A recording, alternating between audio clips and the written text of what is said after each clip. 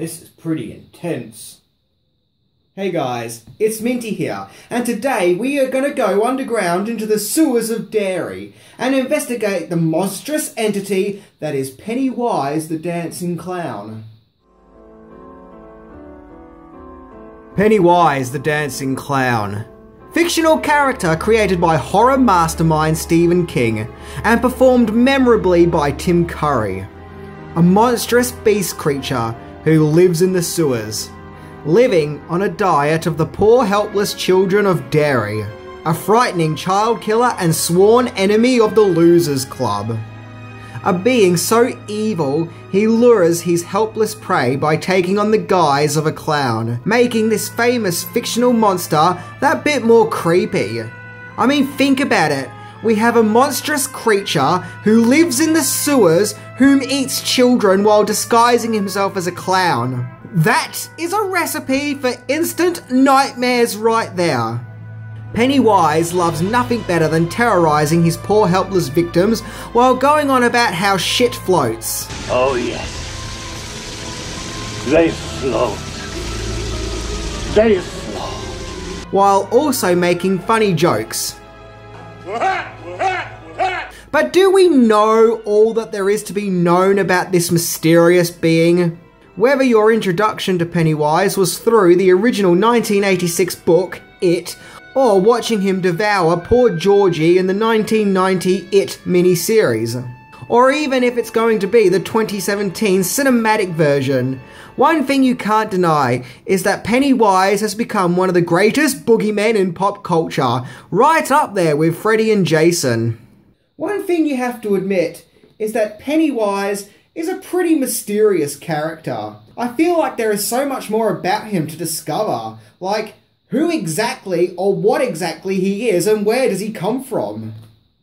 So today we are going to dive into the legend of It and see if we can find any clues along the way about this mysterious terror, as we look into 10 things you may not know about Pennywise the Dancing Clown. Kiss me, fat boy.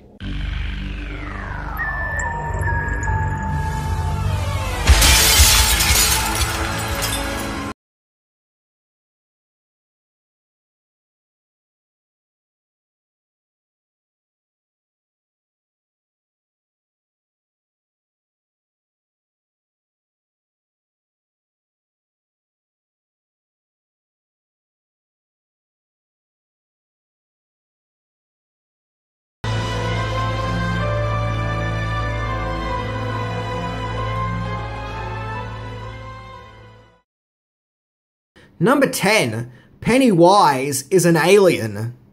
In the TV miniseries of It, all we know is that Pennywise is a shape-shifting being whose real form turns out to be a giant spider.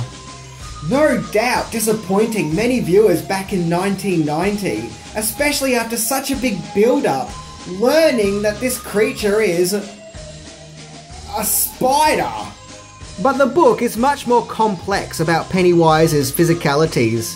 It is explained that Pennywise existed long before the Big Bang, in another dimension outside the boundaries of space, known as the Macroverse. Pennywise crash-landed on Earth millions of years ago in order to feed, and after a long state of hibernation, he awoke in 1715. And thus from then on, he wakes up every 30 years after a long sleep to cause as much chaos as humanly possible. I'll drive you crazy and I'll kill you all. In the book, people do see Pennywise as a spider, but that's not his true form, as his true form cannot be comprehended by the human mind. So thus the reason people see him as a spider is because their minds are trying to scramble the image of what they are seeing together and to make physical sense out of it. Okay, mind blown. That is a lot more complex than having him turn out to be nothing more than just a giant spider. Number 9. The mysterious deadlights. Explaining Pennywise's physicality is no easy task, as to further explain his existence, we next have to look into the mystery of the deadlights. As mentioned, Pennywise's physical form cannot exist or be seen properly in our dimensional realm. You'll never see me.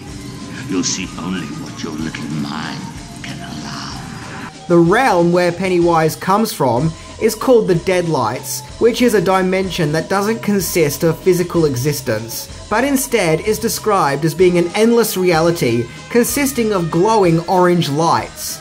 Staring into the Deadlights will drive any human insane. In the book, the character of Bill catches a glimpse of the Deadlights while staring into Pennywise's eyes, of which he describes an endless creature consisting of orange lights. In the TV movie, we see that the Deadlights can be seen through Pennywise's torso, which, just like the book, if stared into too long, can take away one's sanity. Number 8. Pennywise has multiple names. We already know Pennywise's two main names, those being Pennywise, which he refers to himself when he is in his clown form, and the name given to him by the Losers Club, It. But in the novel, Pennywise had a variety of names, in which Pennywise is also referred to the Eater of Worlds, along with the title of Consumption and the Dairy Disease. Pennywise himself explains that his real name is Robert Gray, and even has the nickname Bob. I'm sorry, but I just find that to be so funny. Yeah, Pennywise doesn't seem all that freaky now, knowing that his name is Bob. Personally, I like to think Pennywise doesn't even have a real name. Number 7. Pennywise's influences. Now it's time to look behind the scenes, as Stephen King explains that he drew inspiration for his Pennywise creation from 3 sources, those being Bozo the Clown, a famous US clown from the 1960s, which I really can't help but feel like they based the movie version's look on, along with Clarabelle, a clown which appeared on children's TV show Howdy Doody, which ran from the 40s to the 60s, and of course Ronald McDonald, which is no surprise, as for many years now fans have been making connections between Ronald McDonald and Pennywise, as Ronald is also a clown that's trying to lure kids into something that's no good for their health. But regardless, it seems that King had some pretty freaky clowns in mind when he was penning the character of Pennywise. Because you were one of the first people to have the idea that a clown could be a scary figure. You know, kids are all terrified of him, and the parents are all like, "Aren't the clowns funny, Johnny?" And then Johnny's like, "No, get me the hell out of here! These people are all crazy," because they are monstrous looking, and children are really afraid of them. They do have that sort of monstrous thing going for them. Number 6. Pennywise's variety of designs. In recent years, more and more pictures have surfaced from behind the scenes of the production of the 1990 TV movie of It. And what I find fascinating the most is the concept designs for Pennywise, as apparently it took a lot of trial and error getting the look just right, to be both alluring and terrifying at the same time. At one stage it was considered making Pennywise a decaying zombie-like clown, which would have been interesting, but then they went with a more subtle approach. This picture I find interesting because Tim Curry in no way looks threatening. He generally looks like a nice friendly clown who just wants to entertain us. I'm glad they didn't go with this and instead went with this, because I just don't think the other design would have been as effective. Also, according to the DVD audio commentary by the cast and director Tommy Lee Wallace, Pennywise's crazy red clown hair was apparently Tim Curry's real hair. I get great joy out of the behind the scenes pictures, as it gives you an insight into what making the movie was actually like. I like this picture of Curry just chillaxing on the veranda. He oddly looks really lonely.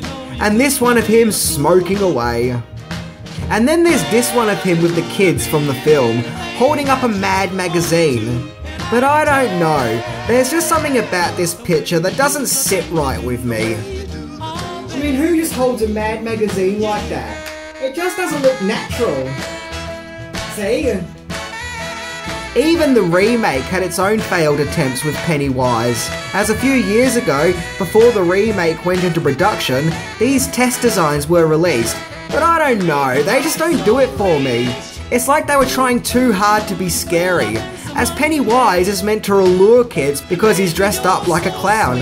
What kid in their right of mind would want to go to this? If the final Tim Curry design is anything to go by, sometimes less is more effective.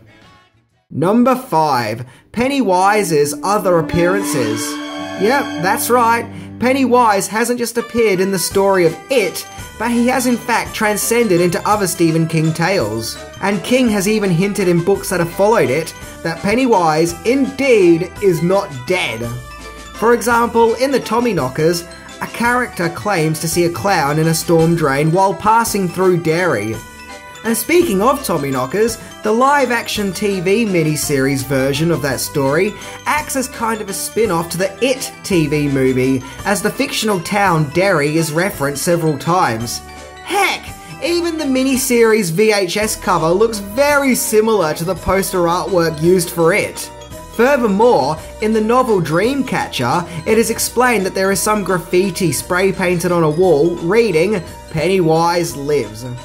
In the Grey Matter, we learn about a character who worked in the sewers in Bangor, and one day came out of the sewers looking like he had just seen a ghost with all his hair now white. Something that we know can happen to people when they see It in his spider form. And finally, we then get Insomnia, which, like Dreamcatcher, also takes place in It's fictional town of Derry.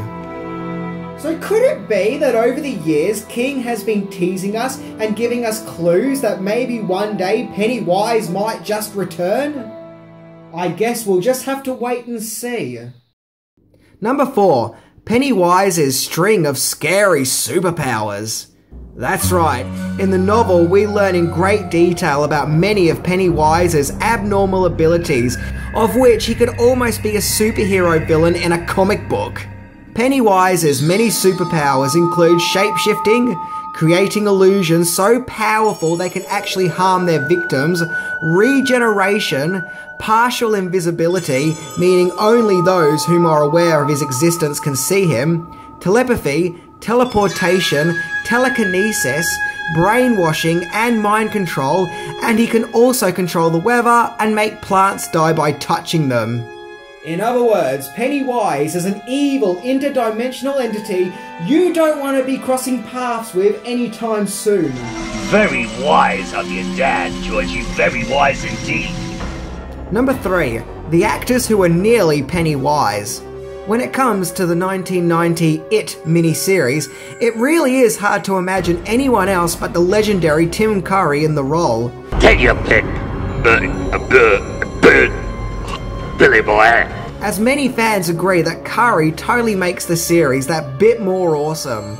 But before Curry landed the role, there were other actors considered for the now iconic part, including Alice Cooper, who definitely would have been an interesting choice, along with legendary British actor Malcolm McDowell, best known for his role in A Clockwork Orange, along with Roddy McDowell, best known for the original Planet of the Apes and Fright Night. But thankfully, Curry, who at the time was best known for his role as Dr. Frankenfurter from the Rocky Horror Picture Show, came along and the rest was history. In a 1990 interview, Curry actually stated that he's really not into the horror movie genre. The irony being his portrayal of Pennywise has gone down in history as one of the most celebrated horror movie villains ever.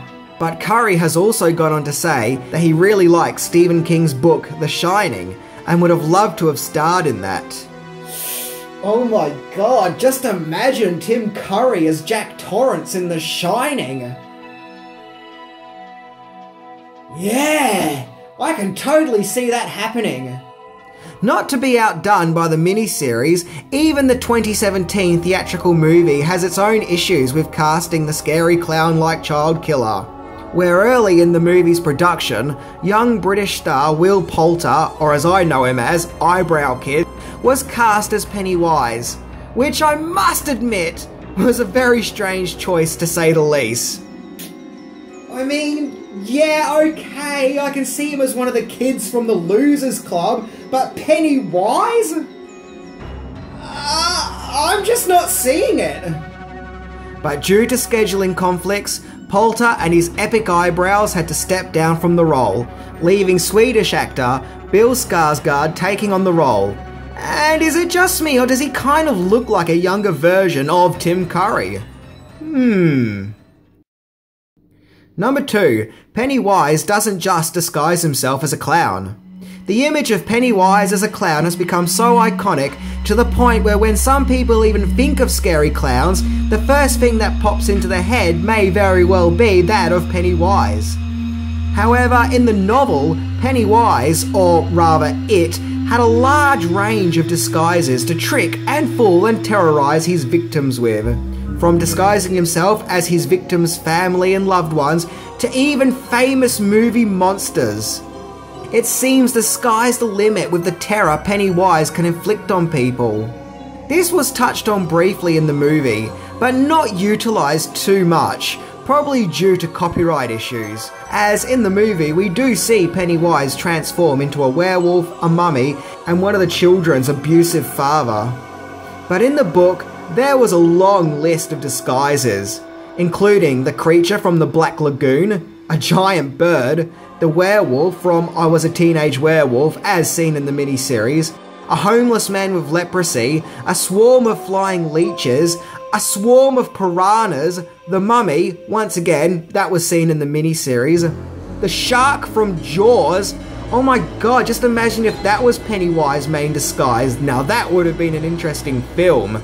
Dracula, Frankenstein's monster, a Doberman Pinscher, and the witch from Hansel and Gretel.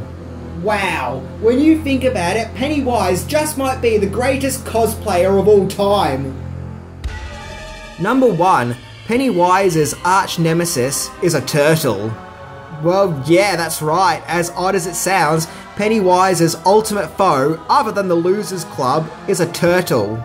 Completely removed from the TV miniseries altogether, the Turtle of Life is an ancient, powerful being from the same universe as Pennywise, the Macroverse, and is even suggested that the turtle also created our universe. And unlike Pennywise, who is malevolent and evil, the Turtle of Life is kinder and wiser, almost suggesting he is the good half of Pennywise's evil, and that the two are in an eternal battle of creation versus consumption. Like Pennywise, the turtle also appears in other Stephen King stories, including The Dark Tower. It's not hard to see why the Turtle of Life would be omitted from the TV series, as it is a confusing concept in an already confusing story, which already would have been really hard to have adapted for a screen version. But regardless, I really like the idea of there being a powerful being like Pennywise, who is the solar opposite, the good version, as it creates a yin and yang out of the mythology of Pennywise. Either way, in this epic battle between interdimensional godlike beings, you want to make sure you're on the side of the turtle.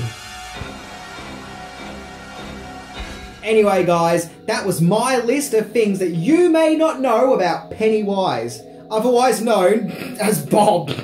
As always, I hope you have enjoyed it and maybe learned something new. I think that Pennywise will continue to be one of the most celebrated horror icons in pop culture, and that the image of Tim Curry in clown makeup is just as terrifying and as fresh now as it was back in 1990. Anyway, I'm Minty, and apparently they all float. I know this because Bob told me. See ya.